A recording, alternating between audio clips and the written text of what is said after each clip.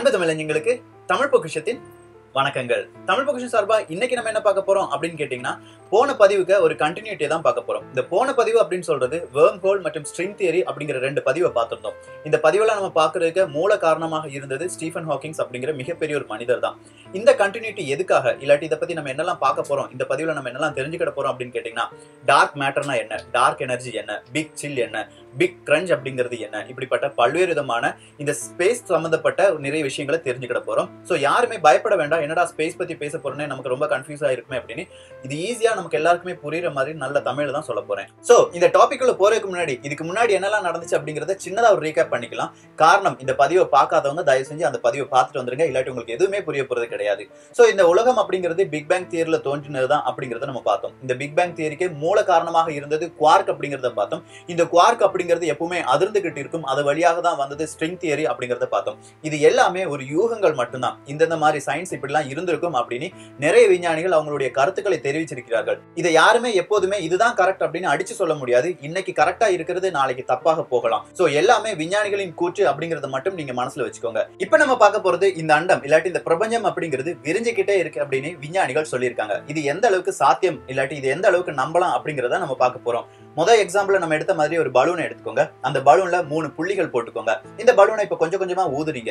இப்படி ஊதும் போது அந்த புள்ளிகளுக்கு இடைவெளியான இடைவெளி அப்படிங்கிறது கூடிக்கிட்டே இருக்கும். இதே மாதிரிதான் இந்த அண்டத்தில் இல்லாட்டி இந்த பிரபஞ்சத்தில் இருக்கும் ஒவ்வொரு கேலக்சியிலும் இந்த மாதிரி டிஸ்டன்ஸ் அப்படிங்கிறது கூடிக்கிட்டே இருக்குன்னு 1929ல எட்வின் ஹாபிள் அப்படிங்கிறவரு சொல்றாரு. அவர் என்ன சொல்றாருன்னா, இந்த பிரபஞ்சத்தில் இருக்கும் ஒவ்வொரு கேலக்சியும் அதை விட்டு பிரிந்து கொண்டே போகின்றன அப்படின்னு. அவர் வேறொரு கருத்தையும் சொல்றாரு. அவர் சொன்ன கருத்து தான் ரெட் ஷிஃப்ட் அப்படிங்கிற கருத்து. இது என்ன கருத்து அப்படின்னு கேட்டீங்கன்னா, நம்மை நோக்கி வரும் ஒளியை நீல நிறமாகவும் நம்மிடமிருந்து விலகி செல்லும் ஒளியை சிவப்பு நிறமாகவும் பாவிக்க வேண்டும் அப்படின்னு சொல்றாரு. இததான் இவங்க ரெட் ஷிஃப்ட் அப்படின்னு சொல்றாங்க. இந்த ரெட் ஷிஃப்ட் தியரியை வச்சுதான் ஹாபிள் அப்படிங்கிறவரு உண்மையிலேயே இந்த பிரபஞ்சத்தில் இருக்கும் நட்சத்திர கூட்டங்கள் ஒன்றை விட்டு ஒன்று விலகி செல்கின்றன.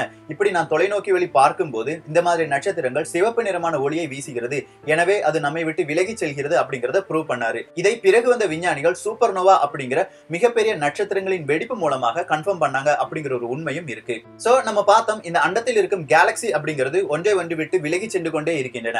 இந்த விலகி செல்லுதல் அப்படிங்கிறதுக்கு ஒரு குறிப்பிட்ட பாயிண்ட் வந்த பிறகு அது மீண்டும் தன்னைத்தானே உள்ளடக்க வேண்டும், இல்லாட்டி மறுபடியும் பழைய நிலைக்கு திரும்ப வேண்டும் அப்படின்னு நினைக்கும் போது இந்த கேலக்சிக்குள் உள்ள அந்த ஈர்ப்பு விசைகள் மீண்டும் மீண்டும் குறைய தொடங்கி கேலக்சிகள் எல்லாமே மீண்டும் ஒரே நிலைக்கு இல்லாட்டி ஒரே புள்ளிக்கு திரும்பும் அப்படின்னு சொல்லியிருக்காங்க. இந்த புள்ளியை தான் மறுபடியும் என்ன சொல்லுவாங்கன்னா பிக் கிரன்ச் அப்படின்னு சொல்லுவாங்க. இந்த மாதிரி நேரத்துல இந்த கேலக்சி எல்லாம் தன்னைத்தானே ஒவ்வொரு விதமாக புதுப்பித்துக் கொண்டு மீண்டும் ஒரு புள்ளிக்கு திரும்பும் அப்படின்னு விஞ்ஞானிகள் சொல்லியிருக்காங்க. இப்படி சொன்ன விஞ்ஞானிகள் கொஞ்சம் காலம் கழிச்சு கண்டிப்பா இந்த மாதிரி பிக் கிரன்ச் நடக்காது, பிக் கிரன்ச்சுக்கு பதிலாக பிக் சில் அப்படிங்கிறது நடக்க போகுது அப்படிங்கிற மிகப்பெரிய ஒரு உண்மையை தெரிவித்திருக்கிறார்கள். இதுவும் உண்மைதானா, இல்லாட்டி இதுக்கு பின்னாடி இருக்கிறது என்ன அப்படின்னு கேட்டீங்கன்னா, டார்க் மேட்டரும் டார்க் எனர்ஜியும். என்னடா டார்க் மேட்டர் அப்படிங்கிறது புதுசா இருக்கே அப்படின்னு நீங்க கேட்கலாம். உண்மையிலேயே இந்த டார்க் மேட்டர் தாங்க கேலக்சிகள் இல்லாட்டி நட்சத்திர குடும்பங்கள் ஒவ்வொரு கேலக்சியை விட்டு தனித்தனியா பிரியும் போது ஒரு கேலக்சியில் இருக்கும் நட்சத்திர குடும்பங்கள் அப்படியே தன்னைத்தானே ஒட்டி கொள்கின்றன. உதாரணத்துக்கு நம்ம சூரிய குடும்பம் எடுத்துக்கலாம். இந்த சூரிய குடும்பம் அப்படிங்கிறது ஏதோ ஒரு ஈர்ப்பு விசையினால் இப்போதும் அப்படியே நிலை கொண்டு இருக்கின்றன. பூமியை விட்டு சூரியனோ இல்லாட்டி சூரியனை விட்டு வேறு கிரகங்களோ எங்கோதுமே விலகி செல்வது கிடையாது அப்படிங்கிறது நமக்கு தெரியும். இப்படி விலகி சென்று இருந்தால் கண்டிப்பா இப்ப நம்ம சூரியனை பார்த்திருக்க முடியாது. சோ ஒவ்வொரு கேலக்சியும் தன்னை விட்டு விலகி செல்கின்றன. ஆனா இந்த கேலக்சியில இருக்கிற நட்சத்திரங்கள் ஏதோ ஒரு ஈர்ப்பு விசையால் ஈர்க்கப்படுகின்றன.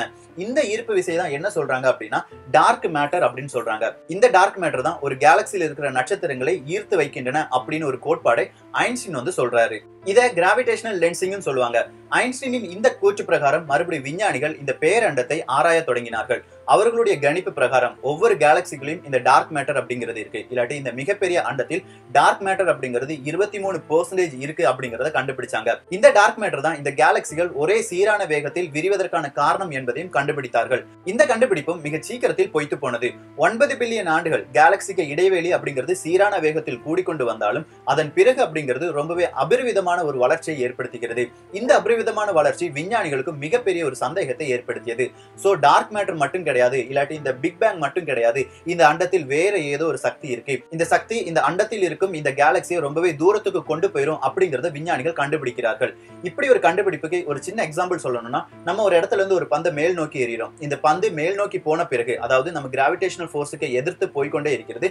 அந்த எதிர்ப்பு அப்படிங்கிறது ஒரு இடத்துல ஜீரோவா ஆகணும். அந்த ஜீரோ ஆன பிறகு அது மறுபடியும் அப்படியே கீழே வரணும். இப்படி வந்தா ஒரு சீரான நிலைமைக்கு அந்த பந்து திரும்பி வந்துடும். நீங்க கொஞ்சம் யோசிச்சு பாருங்க, இந்த ஜீரோக்கு மேல மறுபடியும் பந்து போய்கிட்டே இருக்கு, இல்லாட்டி ஏதோ ஒரு சக்தி அந்த பந்தை மேல் நோக்கி கொண்டு போய் கொண்டே இருக்கிறது என்றால் அது எங்க போய் நிக்கும் அப்படிங்கிறது யாருக்குமே தெரியாது. அந்த ஒரு நிலைமையை தான் சொல்றாங்க பிக் சில் அப்படின்னு. அதாவது இந்த மகா அண்டத்தில் இருக்கும் ஒவ்வொரு கேலக்சியும் ஏதோ ஒரு விதத்தில் விரிவடைந்து கொண்டே இருக்கின்றன. இந்த விரிவடைவதற்கு 0 அப்படிங்கிற ஒரு கான்ஸ்டன்ட் கிடையாது. அது எப்போதும் விரிவடைந்து கொண்டே இருக்கும். அப்படி விரிவடைந்து கொண்டே இருக்கும் போது அதில் ஏதோ ஒரு பிரச்சனை வந்து இல்லாட்டி அப்படியே உறைந்து நின்று அந்த பிரபஞ்சங்கள் குலைந்து போய்விடும். அந்த நிலைமைக்கு பிக் சில் அப்படிங்கிற பேர் வச்சிருக்காங்க. இதன் பிறகு வருவதுதான் டார்க் எனர்ஜி அப்படின்னு. நாம சொன்னோம் இந்த அண்டத்தில் இருக்கும் கேலக்சிக்கு சீரான இடைவெளிக்கு காரணம் அப்படிங்கிறது டார்க் மேட்டர் இல்லாட்டி கரும்பொருள் அப்படிங்கிறது. சோ இந்த டார்க் மேட்டரையும் தாண்டி வேற ஏதோ ஒரு சக்தி தான் ரொம்ப சீக்கிரமா இதை விரிவடையுது அப்படிங்கறத விஞ்ஞானிகள் கண்டுபிடிச்சாங்க. அதுக்கு அவங்க பேர் வச்சதுதான் கருப்பு சக்தி அப்படின்னு சொல்லி இல்லாட்டி டார்க் எனர்ஜி அப்படின்னு சொல்லி வச்சாங்க.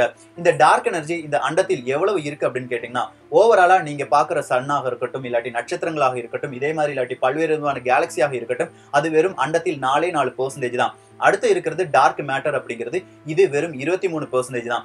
அடுத்ததா இருக்கிறது எல்லாமே இந்த டார்க் எனர்ஜி தான். இந்த டார்க் எனர்ஜி தான் இந்த அண்டம் விரிவடைவதற்கும் இல்லாட்டி இந்த கேலக்சிக்கு இடைவெளியை மிக அளவில் கூட்டுவதற்கும் காரணமாக இருக்கிறது அப்படிங்கறத இப்போதும் விஞ்ஞானிகள் கண்டுபிடித்துள்ளனர். இந்த டார்க் எனர்ஜியும் இந்த டார்க் மேட்டரும் தான் இந்த பிரபஞ்சத்தின் அழிவிற்கு காரணமாக இருக்கும்.